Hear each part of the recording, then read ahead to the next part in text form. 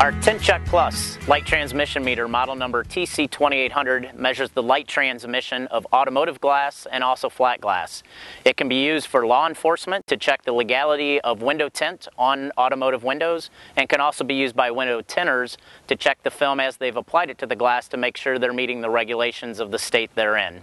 The device is very simple to operate. Simply remove it from its protective case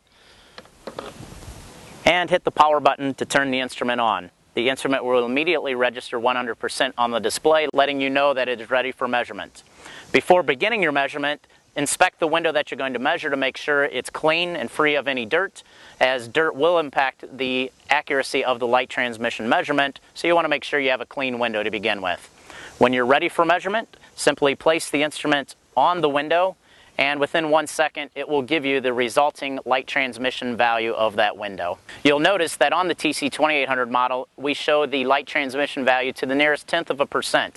This increased resolution gives you a much more accurate reading as opposed to other instruments that only show the value to the nearest 1%.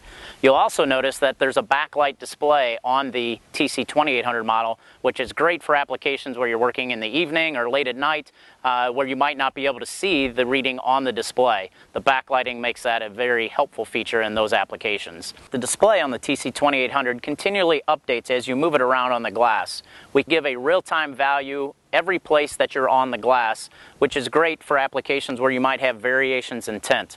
Some other products on the market freeze the display after just a few seconds, which can be a detriment if you happen to land on an area of the glass that's dirty and is the last measurement taken, which might not be an accurate representation of that window. So our continual updating display gives you the most accurate measurement every time. Once you've completed your measurement, simply remove the device from the window and hit the power button to turn it off. If you happen to forget to turn it off, that's okay. The instrument will power itself off after 2 minutes of non-use. The instrument is powered by a 9-volt alkaline battery, which is on the back side of the device. Once you have completed your measurement, we recommend returning the device into its protective carrying case and placing it back in your car or the trunk of your car or back to your office or wherever it is that you keep the device. That way it's protected for many years to come.